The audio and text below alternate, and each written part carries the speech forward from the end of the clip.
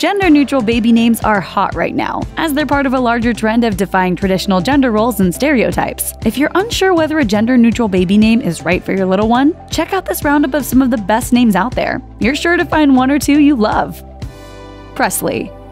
Presley was once well known as a last name, most famously held by Elvis Presley, the king of rock and roll. As a given name, Presley is commonly used for a feminine moniker, but Social Security Administration records show Presley has been used as a male name since at least the 19th century, long before Elvis ever took the stage. But thanks to its association with Elvis, this gender-neutral baby name is a good choice for lovers of rock and roll.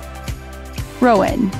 According to Norse mythology, the world's first woman was created from a rowan tree. In spite of this feminine association, the name Rowan is traditionally used for both girls and boys, like Girl Meets World star Rowan Blanchard or English comedian Rowan Atkinson. Rowan's history as a given name dates back to Gaelic-speaking Ireland, where the rowan tree was thought to have supernatural powers. It was believed to protect a person against witchcraft and evil, and that makes this anglicized version of a nickname given to ancient redheads a great choice for anyone looking for a name that's rooted deep in ancient traditions. Paris. Thanks in part to socialite and reality TV star Paris Hilton, Paris has recently become recognized as a feminine name. However, the name's masculine roots make it more accurate to call this moniker gender-neutral. It has an incredibly ancient history and dates back to Greek mythology and the story of Paris, the legendary lover who kicked off the Trojan War after his infatuation with the beautiful Helen. If Paris makes you think of that famous French city, you should know this name actually comes with a history lesson. The city takes its name from the Parisi, a group of Celtic people who were among the first to settle the area. River. River started gaining traction as a male name in the mid-1990s, in part thanks to bearers like actor River Phoenix. Some parents have opted for a slight variation, like the name bestowed upon Weezer frontman Rivers Cuomo, but any doubts about making this name truly gender-neutral were dispelled with Joss Whedon's Firefly and the enduring popularity of the crew of Serenity and River Tam. That's not the only bit of science fiction you're tapping into if you settle on this moniker. River was the name of a Doctor Who fan favorite too. Ashton.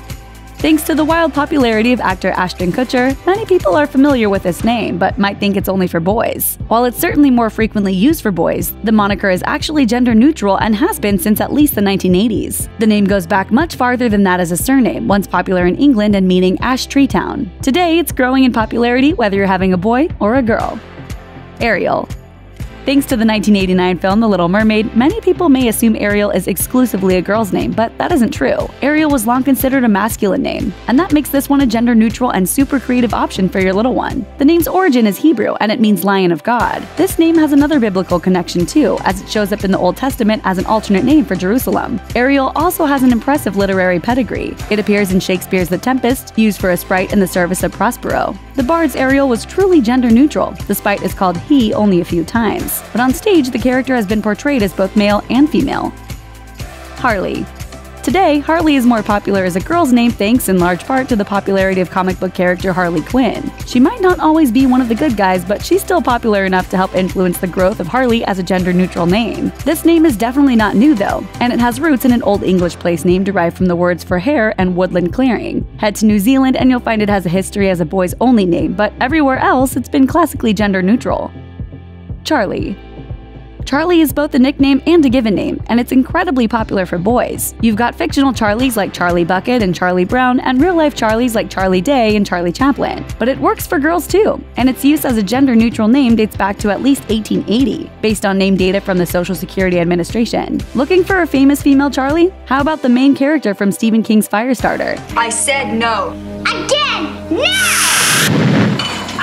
If you prefer more formal variations of the name, Charlie can be used as an abbreviated form of nicknames like the popular Charles and Charlotte, or less traditional names like Charla, Charla, and Charlene. Thanks for watching. Click the list icon to subscribe to our YouTube channel. Plus check out all this cool stuff we know you'll love too.